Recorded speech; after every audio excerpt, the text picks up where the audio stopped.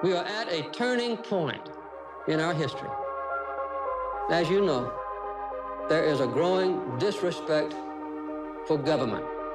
It is a crisis of confidence.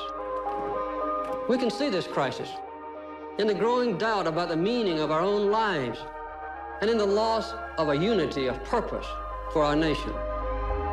We always believed that we were part of a great movement of humanity itself, involved in the search for freedom. We've always believed that the days of our children would be better than our own.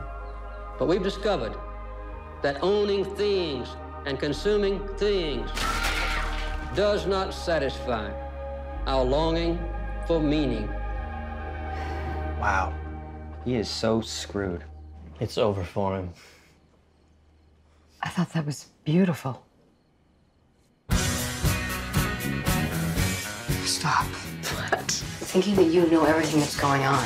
No, I don't. I just think that, you know, having your heart broken is a tremendous way to learn about the world. I see the shapes I remember from maps. I see the shore. This is the really hard part, and then it gets better. And then it gets hard again. Do you think you're happy? Seriously?